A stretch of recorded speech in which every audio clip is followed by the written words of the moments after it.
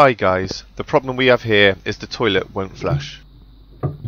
The handle does turn okay, but no flush.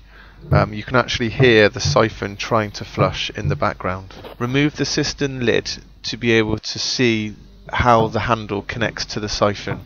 If the handle is connected correctly, and by moving the handle you can see the cistern hook move upwards, then the most likely cause of this problem is a degraded or split siphon diaphragm. The siphon diaphragm is integral to the siphon assembly, so the whole siphon will need to be replaced. This how-to every-step guide shows you how to replace a toilet siphon. So, step number 1. Disconnect the handle from the siphon. Disconnect the handle lever arm from the handle and the siphon. Unscrew the lever arm retaining screw with a Phillips screwdriver. Slide the lever arm off the handle axle.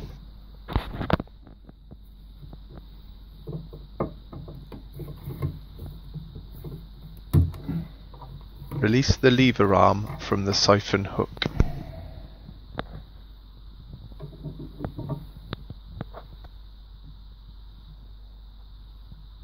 Step 2. Unscrew the ball cock. In order to free up some space inside the cistern, the ball cock needs to be removed. Important note, before unscrewing the ball cock, you need to isolate the water supply to the toilet. This is usually done via a ball valve on the water inlet pipe to the cistern. Unscrew the ball cock float from the water inlet valve arm.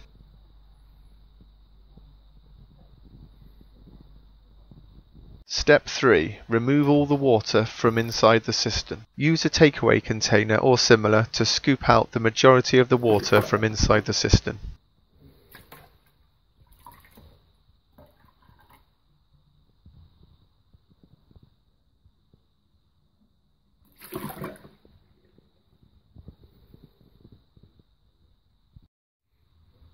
Use a sponge to absorb the last inch of water at the bottom of the cistern.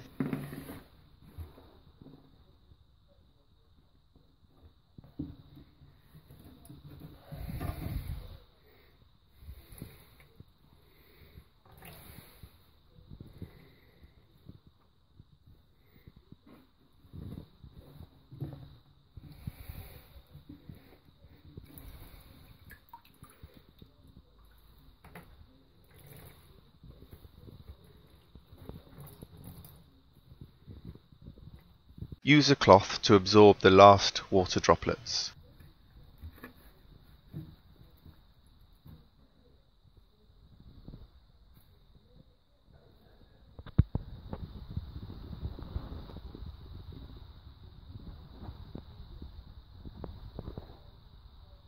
Step 4. Disconnect the pipes that connect to the bottom of the cistern. Disconnect the water inlet pipe from the thread of the water inlet valve assembly.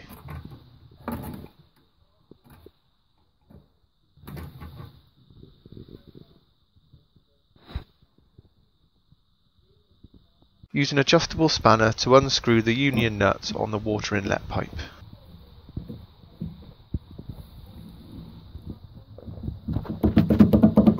Unscrew and release the water inlet pipe away from the thread at the base of the cistern.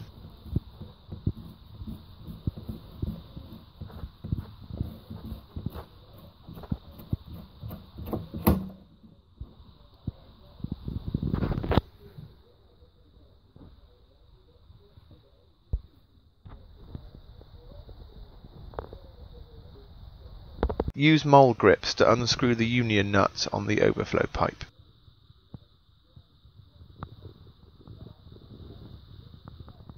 Unscrew and release the overflow pipe away from the thread at the bottom of the cistern.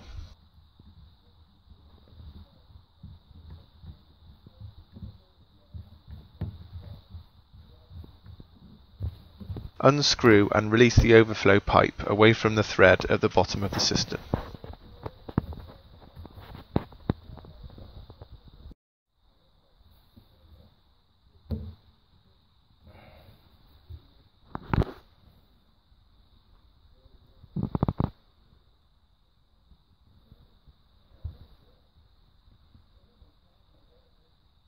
Step 5.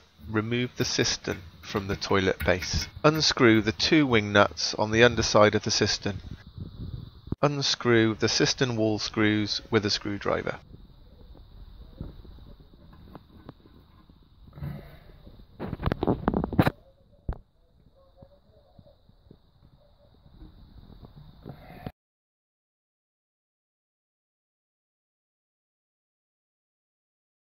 Now the cistern is completely disconnected from the toilet base.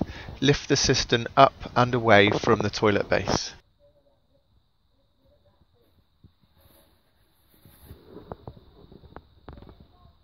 Place the cistern on a soft surface. You could use some old folded over carpet to avoid damage to the porcelain. With the cistern removed, you can see the overflow pipe, the water inlet pipe, the 2 mounting bolts, and the siphon mounting thread.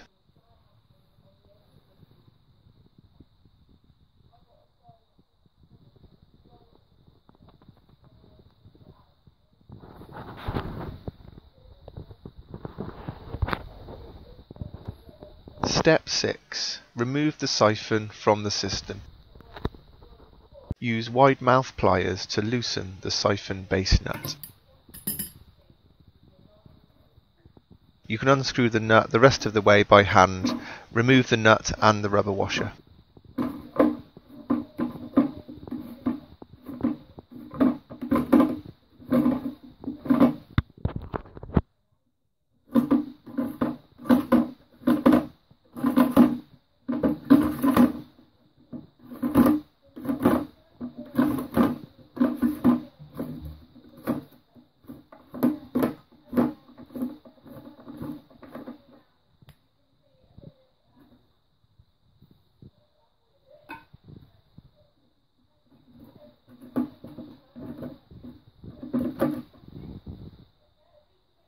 Push the siphon base thread through the cistern hole and withdraw the siphon from inside the cistern.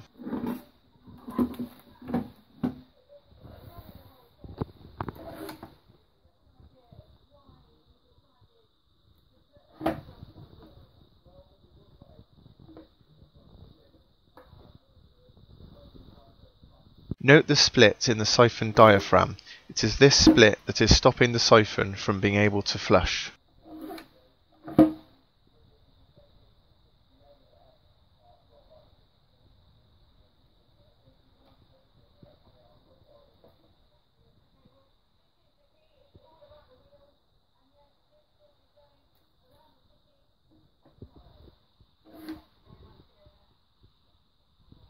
Step 7.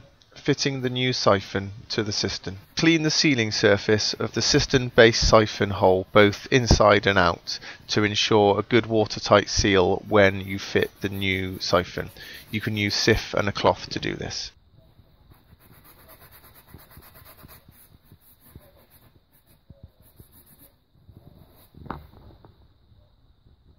Here we have the Dudley adjustable siphon. See the Amazon link in the description below to this video. This siphon is really good because it's fully adjustable to suit the size of your cistern. The siphon water inlet can be adjusted so it sits as close as possible to the cistern base, therefore using all of the cistern water, meaning a longer flush. The top of the siphon can be adjusted to be right at the top of the cistern to achieve a higher pressure flush. It also has a water-saving reduced flush and a built-in internal overflow. The other major benefit is that if the siphon diaphragm splits in the future, there is no need to remove the whole cistern to replace the siphon. The fixing plug can simply be removed to swap out the siphon diaphragm part of the siphon while leaving the siphon base still mounted inside the cistern. Amazon sell these siphons complete for about £20. They also sell the spare parts kits, including the siphon diaphragm. See the Amazon links in the description below. So firstly, lay the new siphon side by side with your old one. Pull out the fixing plug and then expand and contract the new siphon parts so it matches the old one's dimensions. You can then optimize the adjustment of the siphon by adjusting the top of the siphon so it sits right at the top of the cistern to achieve a higher pressure flush. Also by adjusting the siphon water inlet so it sits as close to the cistern base as possible, therefore using all of the cistern water, meaning a longer flush. Then, plug back in the fixing plug to lock the siphon configuration. It is important to note that the fixing plug can plug in from either side of the siphon, so make sure you choose the side that is accessible from inside the cistern. Otherwise, you will not be able to disassemble the siphon for maintenance without removing the entire siphon from the cistern. Put the first rubber washer on the siphon base thread, then position the siphon thread through the cistern base hole.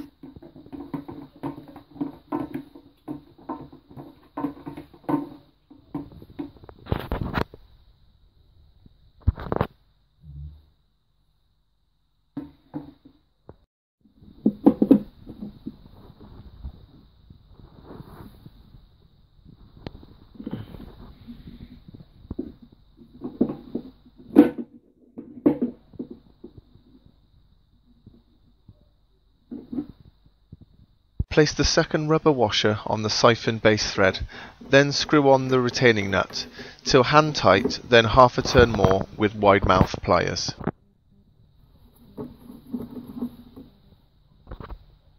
Check for secure siphon fitment and no clashing with cistern internals, e.g. the water inlet valve arm.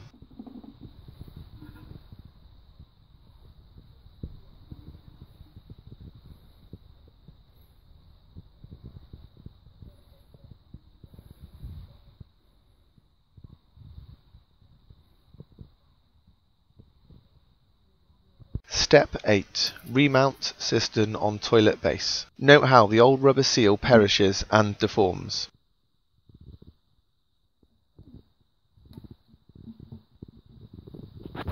Clean up any mould on the toilet base to ensure a good watertight seal between the cistern and the toilet base. Locate the new rubber seal into position on the toilet base. Lift and locate the toilet cistern onto the toilet base. Fix the cistern to the wall by screwing in the wall screws. Screw back on the two wing nuts on the underside of the cistern. Reconnect the water inlet pipe and the overflow pipe by tightening up the union nuts. Step 9. Reassemble the cistern components. Screw the ballcock float back onto the water inlet valve arm. Install the handle lever arm. Hook the lever arm onto the siphon hook. Slide the lever arm back onto the handle axle. Screw on the lever arm retaining screw. Turn the water back on. Check the water fills to the correct level. Step 10. Testing the new siphon. Flush the toilet. Observe the water level inside the cistern completely drops and refills again.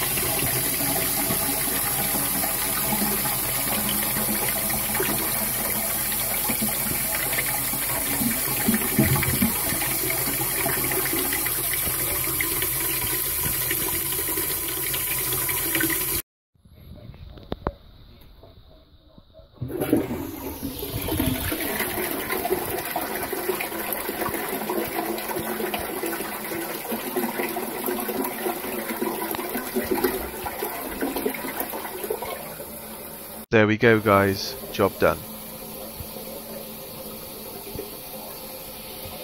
So here is the every step summary.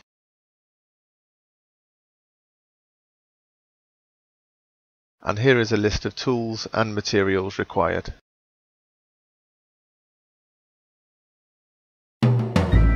We hope you found this video useful. If you did, please like, subscribe and leave comments below.